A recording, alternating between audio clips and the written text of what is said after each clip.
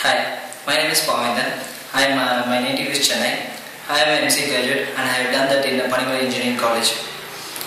From the school days itself, I am very much interested in computer science and I have taken a computer science group in my higher secondaries. Followed by that, I have done my Bachelor of Computer Application and I have successfully completed my Master of Computer Application. In talking about my technical skills, I am very much proficient in a programming language like C, C++ and COBOL, and the database like DB2 and Oracle. And the front-end tools which I have done is Kix and Visual Basics, and the operating systems which I have worked with OS 390, which is based on mainframe, and Windows XP. Apart from my studies, I am very much interested in the extracurricular activities like sports, cultural activities and arts. I am a volleyball player and I have won a district level of championship during my school days. Not only that, I have also participated in many symposium competitions and I have won some prizes during my college. Talking about my project, I have done my MCA project in mainframe.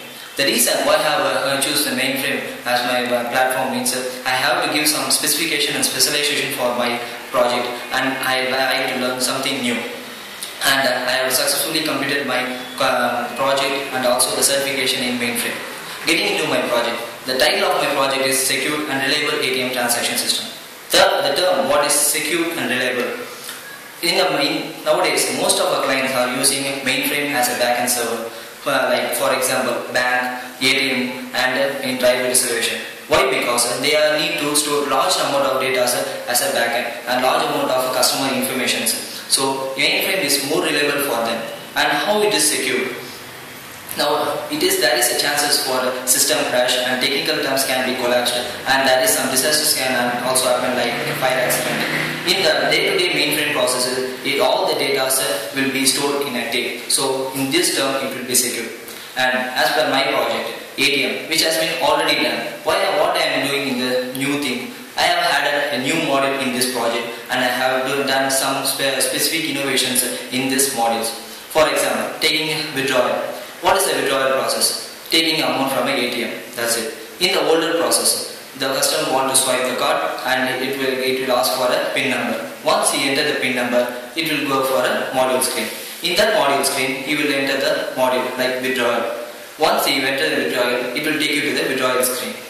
In that withdrawal screen, it will just ask the balance, how much amount you want, that's it. In that time, customer has some confusion, whether I am taking the amount from my account or some other account. And another thing is, whether I have a sufficient balance in my account or not. So these are the two drawbacks in the older process. How if you want to check a balance query, he again come out and he again want to swipe and he enter the PIN number and go for a balance inquiry and he again come out and go for a withdrawal. So for a single process, you have to do 3 works in the same time. So in this new project, I have done that. How means I will explain. Well, once the customer swipes the card, it will ask for a PIN number and he go for a withdrawal module and go for a withdrawal screen. In the withdrawal screen itself, he will get both the options like his account number as well as the amount he have in his bank. So the customer will be satisfied that he is taking his amount from his account itself, and also he has a sufficient balance. Once the customer doesn't have a sufficient balance, he just get out of the process. So these are the new things which I have added in the withdrawal mode. And also I have introduced a new model like bill payments. Nowadays bill payments have been done in most of the places like in online, like in bank, post office, etc. Why it is not to be done in an ATM? So I have added the new model. Once the customer swipes the card, he will enter the PIN number and he go for a module. In that module, he will have the option like bill payment. Once he click the bill payment, it will go for a bill payment process. In that, he will have 2 options like electricity bill and telephone bill. Once he click the telephone bill, it will go for a telephone bill payment process. In that process, it was a simple thing in which the customer have to enter only his bill number. Once he enters the bill number, it will generate all his information like his name, his telephone number and how much amount he want to pay.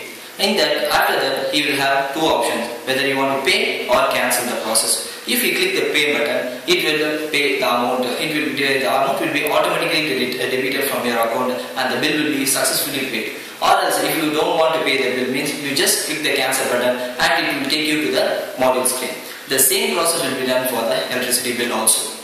So these will be more customer and user friendly, and it will save the time for the customer, and all the things has been done in the same ATM machine itself. This was an innovative and a new thing which I have added in my project.